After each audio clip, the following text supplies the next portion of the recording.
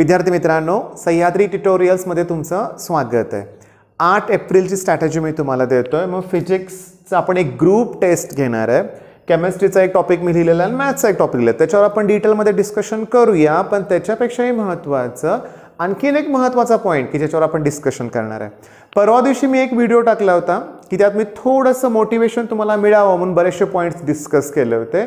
आणि आजच्या स्ट्रॅटेजीमध्ये पण मी काय करतोय की एक पॉईंट आपण डिस्कस करूया की जास्त वेळ अभ्यासाला कसं बसवायचं किंवा आपला अभ्यासाचा स्टॅमिना कसा वाढवता येईल। सगळ्यात महत्त्वाची गोष्ट म्हणजे एक तर आपलं डिटर्मिनेशन पाहिजे, आवड पाहिजे। आपण जबरदस्तीने तुम्हाला कोणी अभ्यासाला बसवलं म्हटलं कर 5 तास अभ्यास तर कधीच होणार नाहीये। एक तर आवड निर्माण करा, तुमचं एक टार्गेट पाहिजे, मला काहीतरी करायचं आहे त्यासाठी अभ्यास करावा लागणार आहे। पण आता how to study for long hours म्हणजे जास्त वेळ अभ्यास कसा करायचा ह्याचे काही पॉईंट्स मी तुम्हाला हिंट सांगेन, बघा तुम्हाला जमतंय का। फर्स्ट मी लिहिलंय मेडिटेशन। आता याच्यावरती एक सेपरेट व्हिडिओ आपला होणार आहे बरं का, लक्षात घ्या। पण इथं मी 2 मिनिटात डिस्कस करतो। मेडिटेशन म्हणजे फारसं अवघड काही नाही आहे। इथं आपल्याला डोळे बंद करायचे आहेत, ओके। थोडा वेळ डोळे बंद करायचे, श्वास घ्यायचा आहे आणि श्वास हळू सोडायचा आहे। अरे बाळांनो, हे जे श्वास आहे ना हेच मेडिटेशन आहे, लक्षात घ्या। जोपर्यंत आपला श्वास आहे तोपर्यंत आपण आहे, बरोबर ना। श्वास थांबला की आपण पण थांबलो। म्हणजे मुद्दा काय बघा, डोळे मिटा, ओके। ती मुद्रा अशी घ्या, ठीक आहे। डोळे मिटा, श्वास घ्या आणि हळूहळू दुसऱ्या सगळ्या गोष्टींचा विचार बंद करा। बरं, हे मेडिटेशन किती वेळ करायचं आहे? हार्डली 5 मिनिट, खूप झालं। मग एकदा काही सुरुवातीचं 5 मिनिटाचं मेडिटेशन केलं आपण की खरोखर कॉन्सन्ट्रेशन इन्क्रीज होणार आहे। बरं, नेक्स्ट मी काय लिहिलंय बघा, शॉर्ट ब्रेक। आता हा कधी घ्यायचा? आपण सलग तर 5 तास बसू शकत नाही। मी मागच्या व्हिडिओमध्ये एकदा बोललोय तेच रिपीट करतो की 55 मिनिटं झाली ना, 5 मिनिटाचा ब्रेक घ्या।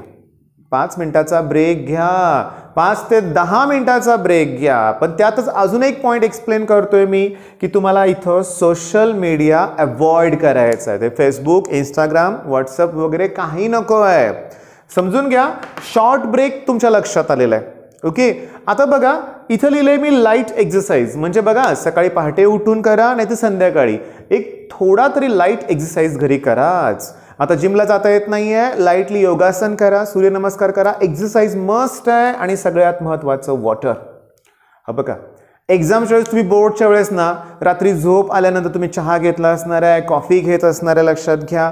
म्हणजे असले ड्रिंक्स तुम्ही नक्कीच घेतले असणार आहेत, पण त्याच्यापेक्षाही महत्त्वाचं आहे पाणी। अभ्यास करताना जर तुम्ही पाण्याकडे दुर्लक्ष केलं, पाणी योग्य प्रमाणात घेतलं नाही तर बरेचसे त्रास तुम्हाला होतात, लक्षात घ्या। मी बघितलंय बऱ्याच लोकांना किडनी स्टोनचा आजार असतो। रिझन काय? कमी पाणी पितात। आणि जे रूम घेऊन राहणारी मुलं आहेत ना, आता तर ठीक आहे प्रत्येकजण आपल्या घरी गेलाय, पण जे रूम घेऊन हॉस्टेलवर राहणारी मुलं असतात ना, मी तर ऑब्झर्व केलं तेवढं एकच पाण्याची बॉटल असते 1 लिटरची आणि तेवढंच दिवसभर पित असतात, लक्षात घ्या। नाही, पाणी खूप पिलं पाहिजे। वाटल्यास मी म्हणतो तुम्ही अलार्म लावा मोबाईलमध्ये तुमच्या, ठीक आहे, आणि अर्ध्या तासाला 1 ग्लास पाणी पिलं तरी काय हरकत नाही, ओके। आता हे अवॉइड सोशल मीडिया हे कशासाठी सांगतो तुम्हाला मी, कारण तुम्ही जर ठीक आहे फेसबुक किंवा व्हॉट्सअप, आजकाल तुम्ही काहीही ओपन करा की तुम्हाला थोड्याशा निगेटिव्हच न्यूज ऐकायला मिळतील, लक्षात घ्या। की ह्याने असं केलं, त्यांनी तसं केलं, ह्यानं असं केल्यामुळे कोरोना वाढला, ह्यानं तसं केल्यामुळे कोरोना इन्क्रीज झाला, किंवा एकमेकाला ब्लेम करताना तुम्हाला दिसतील लोक, आणि त्यामुळे आपण थोडं का होईना डिस्टर्ब होतो, त्यामुळे ते नको आहे। मग विद्यार्थी मित्रांनो, how to study for long hours म्हणजे कळालं का तुम्हाला? सलग 4-5 तास बसायचं असेल ना तर शॉर्ट ब्रेक गरजेचे आहेत। सुरुवातीलाच मेडिटेशन करायचं आहे, प्रत्येक ब्रेक नंतर मेडिटेशन करत बसू नका, त्याची काहीच गरज नाहीये, लक्षात घ्या। पण मन शांत होतंय ना, कॉन्सन्ट्रेशन खरोखर इन्क्रीज होत आहे। पाणी खूप इम्पॉर्टंट आहे। एक्सरसाइज आता कसं आहे, काही जण कधी करतच नाहीत एक्सरसाइज, लक्षात घ्या। मग त्यांनी अगदी थोडंफार जरी एक्सरसाइज केला तरी बास होईल, पण एक्सरसाइज करा। मग तुम्हाला हा पॉईंट तर लक्षात आलाय। चला आपण आता आजची स्ट्रॅटेजी डिस्कस करूया। विद्यार्थी मित्रांनो, आता मी तुम्हाला ना ग्रुप टेस्ट जी देणार आहे ना, फिजिक्सची ग्रुप टेस्ट देणार आहे। 4 टॉपिक आहेत त्याच्यात, वेव्ह मोशन आणि स्टेशनरी वेव्स। आता ह्या दोघांना मी कंबाईन थोडंसं बाजूला ठेवतो, का माहिती आहे का, की वेव्ह मोशन आणि स्टेशनरी वेव्स ह्याच्यावरती 4 ते 5 क्वेश्चन्स असण्याची शक्यता आहे। 4 क्वेश्चन तरी कंपल्सरी समजून जावा, ठीक आहे। त्यामुळे हे 2 तुम्हाला करायचे आहेत। इलेक्ट्रोमॅग्नेटिक इंडक्शन हे टॉपिक ऑलमोस्ट आपण सगळे घेतलेत बरं का. मग तुम्ही चॅनलवर सर्च करा किंवा मी खाली लिंक डिस्क्रिप्शनमध्ये देईन, म्हणजे तुम्ही टेस्टच्या अगोदर यांचा स्टडी करा. आणि इलेक्ट्रॉन्स अँड फोटॉन्स याच्यावरचा व्हिडिओ मी आत्ताच 3-4 दिवसापूर्वी अपलोड केलाय. विद्यार्थी मित्रांनो, ग्रुप टेस्ट ही 50 मार्काची आहे. ओके, पण फिजिक्स आहे 1 तास वेळ घ्या, तुम्ही लक्षात घ्या, 1 तास वेळ घ्या. ठीक आहे.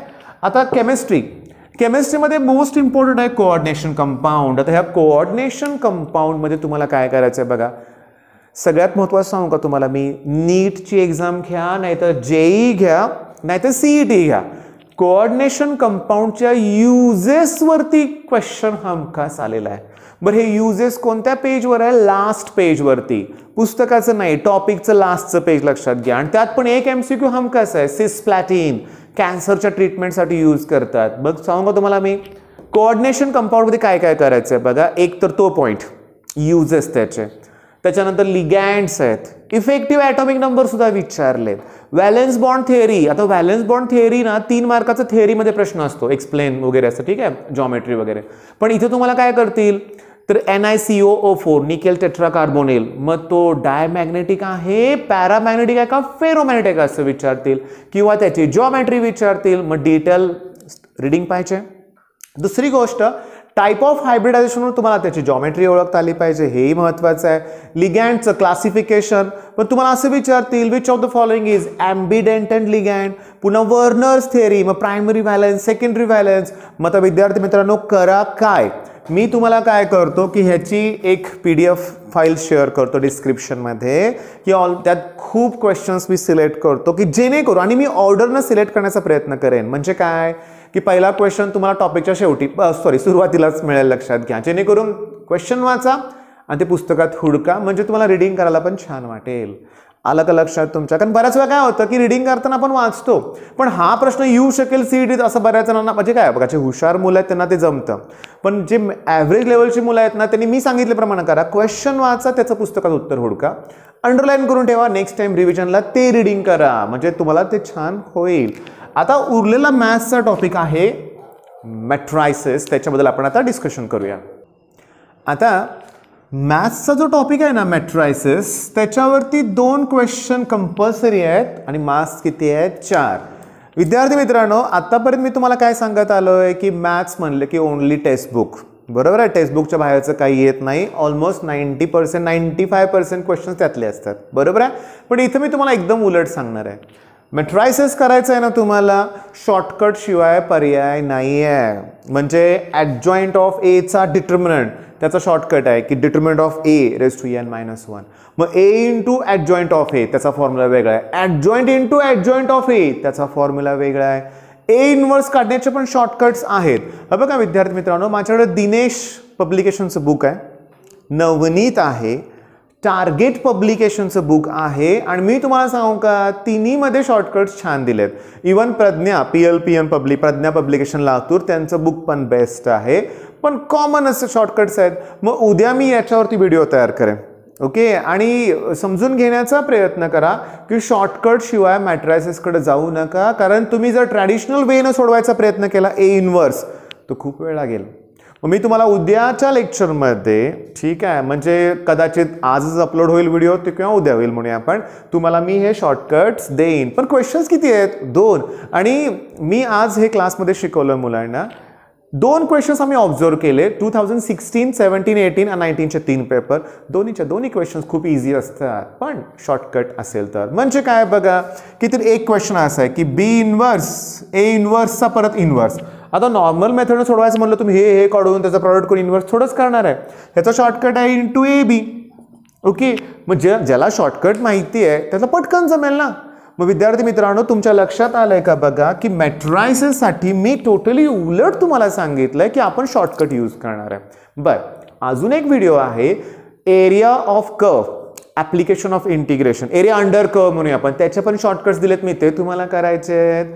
विद्यार्थी मित्रांनो, समजून घेण्याचा प्रयत्न करा. गेले 2 दिवस लक्षात घ्या, 2 दिवस मीच सोशल मीडिया म्हणण्यापेक्षा फोनपासूनच दूर होतो. भरपूर मुलांचे फोन आले होते, मी कुणाचाच फोन रिसीव्ह केला नाही आहे, त्याच्याबद्दल मला माफ करा. अगदी माझ्या मित्रांचे फोन, माझ्या बहिणीचे फोन असू देत, मी कुणाचाच फोन रिसीव्ह केला नाही. अक्षरशः काल 1-2 दिवस म्हणजे मी काल व्हिडिओ पण जास्त अपलोड पण केलेला नव्हता. मग थोडंसं मी कंटाळलं होतं म्हणूया किंवा थकून गेलो होतो म्हणूया आपण, पण त्याच्याबद्दल माफ करा. काय होतं, प्रत्येक सबस्क्रायबरशी बोलायची माझी पण इच्छा आहे, पण काय होतं कंटाळलं असलं की नको वाटतं आणि फोनपासून मी दूर राहतो. सुरुवातीपासून मी कधी फोन जास्त यूज केलाच नाही. इवन तुम्हाला सांगू का, मला ते वापरायला पण परफेक्ट जमत नाही आहे. मग ठीक आहे, म्हणजे मी फोन उचलला नाही म्हणून नाराज होऊ नका, माझी तुम्हाला विनंती आहे. बऱ्यापैकी ना ठराविक मुलं करतात मला फोन, त्यांचे फोन मी रिसीव्ह सुद्धा करतो. पण माझी इच्छा काय माहिती आहे का, की व्हॉट्सअपवर सुद्धा काय होतं की मेसेजेस असतात, पण मी तुम्हाला गेल्या वेळेस पण सांगितलंय, मला जर एखादा मेसेज योग्य वाटला, डाऊट्स असं वाटलं, तर मी नक्की त्याला रिप्लाय करण्याचा प्रयत्न करतोय. पण मला जर भीती वाटते, माझा अभ्यास होत नाही आहे, काय करू, अशांना मी जास्त रिप्लाय देत नाही आहे. मग नाराज माझ्यावर होऊ नका, कारण तुमचं प्रेम असंच असू दे माझ्यावर, ही विनंतीच आहे म्हणूया आपण. मग करा अभ्यास, समजून घ्या. असं मी रोज तुम्हाला थोडंसं एनकरेज करण्यासाठी काही गोष्टी सांगत जाईन. पण मी लास्ट लेक्चरला पण बोललोय, हा महत्त्वाचा पॉईंट आहे, मेडिटेशनकडे वळा तुम्ही. वयाच्या 37व्या-38व्या वर्षी मला ते मिळालं. तुम्हाला अगदी तरुण वयात जर ते मिळालं तर तुमच्यासारखे भाग्यवान तुम्हीच असणार आहे. ठीक आहे मित्रांनो, करा अभ्यास. बेस्ट ऑफ लक. धन्यवाद.